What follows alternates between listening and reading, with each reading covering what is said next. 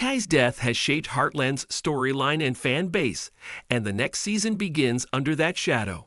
Fans still mourn this occurrence and the gap it created. This section will discuss how Tent's absence changes the show's dynamics and challenges the future plot. Heartland Season 18 began following Ty Borden's death, which changed the show and its fans. This tragedy has set the scene for a season of emotional complexity and new difficulties. The expanded introduction will examine how Ty's absence changes relationships and the show's plot. The new Heartland podcast changes how the program interacts with its fans. This section will discuss how the podcast improves fan experience. It will analyze episodes and explore how cast interviews illuminate the show's creative process and character journeys. Season 18 offers nostalgia and fresh beginnings.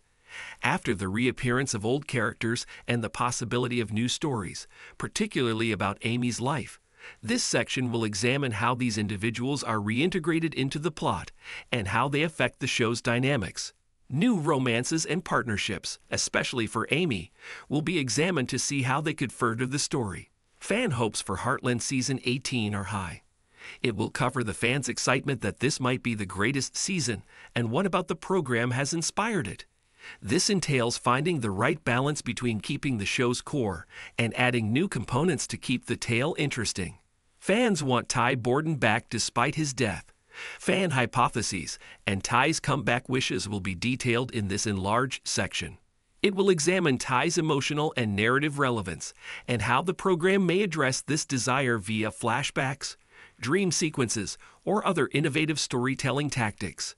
In its 18th season, Heartland faces a crisis. This last portion will reflect on Heartland's journey and consider its future. It will address the show's longevity, adaptability, and how this season may shape its future.